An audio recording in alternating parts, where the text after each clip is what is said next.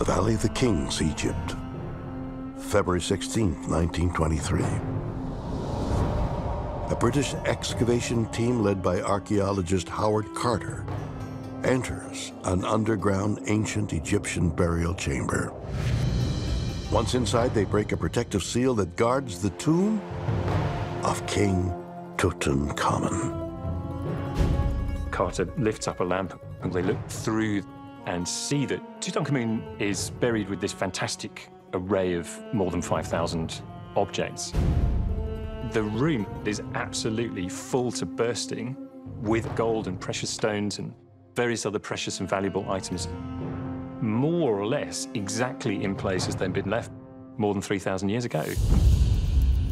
Of the thousands of wondrous artifacts found in King Tut's tomb, perhaps the most extraordinary is an exquisitely forged 13-inch iron dagger.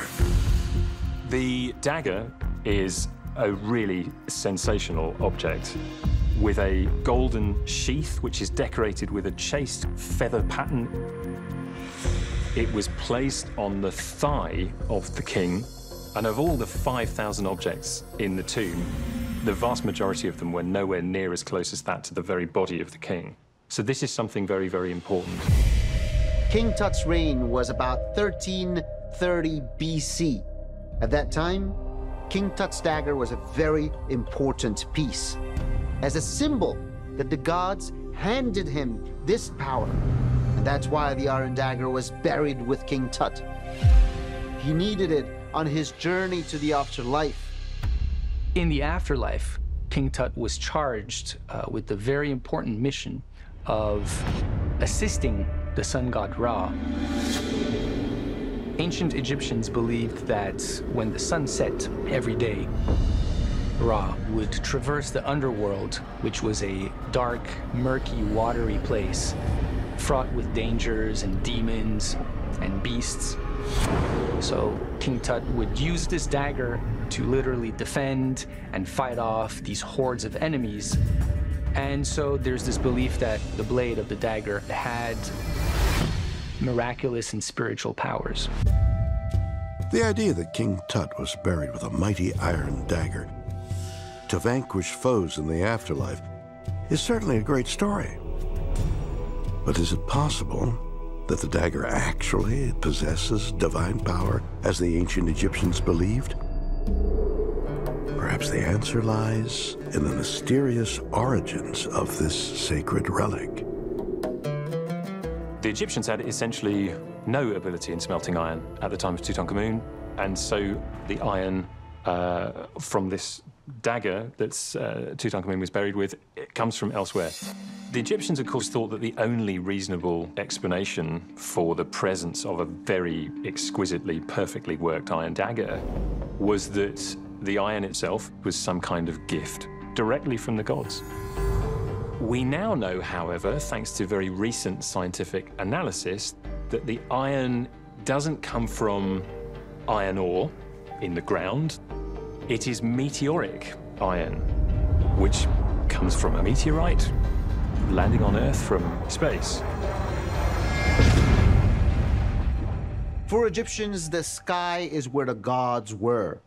So you have to understand, at that time, in ancient Egypt, 3,500 years ago, a meteorite falling on Earth with iron in it, and piece of it looked like a dagger.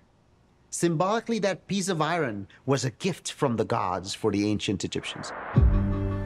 Did the ancient Egyptians believe that King Tut's dagger had otherworldly powers because it literally came from another world? Perhaps. But some people think that the sacred nature of this relic was more than just symbolic.